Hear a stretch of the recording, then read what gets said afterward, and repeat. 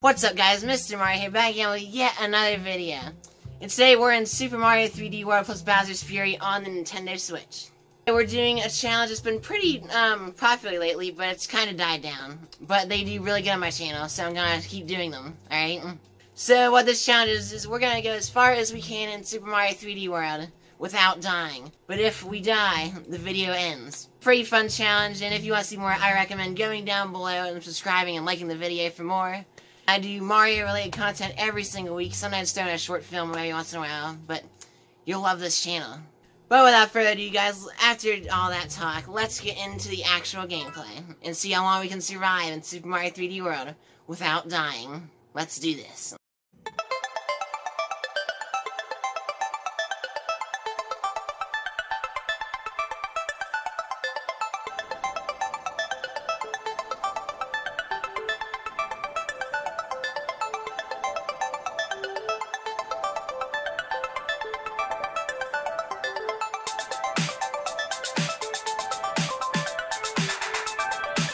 Did somebody order bacon? Alright, so we are here, ladies and gentlemen. Oh, and I forgot one thing. You might be wondering why I'm in World Star right now. That's because I thought it'd be a good idea to make it even more challenging. To start in World Star, as you can see, and make it the way up to World Crown, where Champions Road is. But I doubt we're gonna even make it to Champions Road, because it's pretty dang hard. But we'll see how far we can make it. Let's start with World Star-1. Alright, here we go, ladies and gentlemen. If we die, the video just ends. So I want to take as least damage as possible. And there was not a power-up in there. Okay, fine. Will there be a power-up in this one? Yes, there will. Catmill, thank you very much. Wasting and skip sweet there. Bitty buds.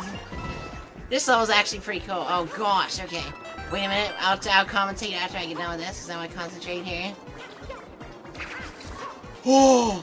Okay. I don't know why that was so difficult, but it was. Okay, I lost the cat suit. We might need that in the future, but oh my gosh, hon. Well, the video almost just ended right there, ladies and gentlemen. Let's get into this work cube. But as I was saying, this level is actually really cool. It's one of my favorite levels in the game. Because it's the level right after you beat Bowser. And it is just so colorful. It's pleases the eyes so much. And I just love it. The music, remix in the background. Oh, you can just hear it. But I should concentrate on Plessie right now. I think it's kind of hard to die since there's pretty far away from the edges of the water. Oh, and we can't even get that green star right there, which is with the Link star, with the Link color panels.